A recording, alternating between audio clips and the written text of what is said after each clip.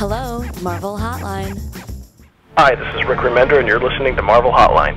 Today we're talking about Punisher Annual #1. Yeah, working on Punisher and Spider-Man, duking it out.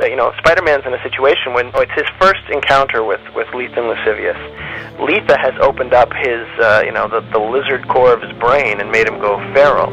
So all of the animosity and anger he feels towards Frank, and Frank's methods, he doesn't have anything, holding him back anymore. There's no intellectual sort of process. It's just straight up anger and I'm going to take you out. When Axel said he wanted it to be something important and special, and he wasn't kidding. He got Jason Pearson and Dave Stewart to come in and make artwork.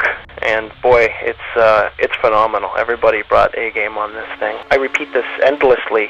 The artists basically dictate so much of the story because you're putting in their hands a lot of, they're the director, they're the actors, they're basically the entire film crew and the cast. And so in somebody's, like Jason's hands, it's perfect and it's smooth.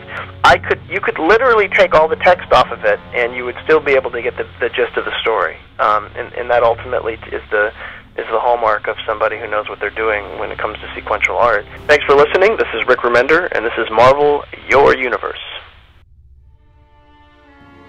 Thanks for calling. Check back next week for more Marvel Hotline.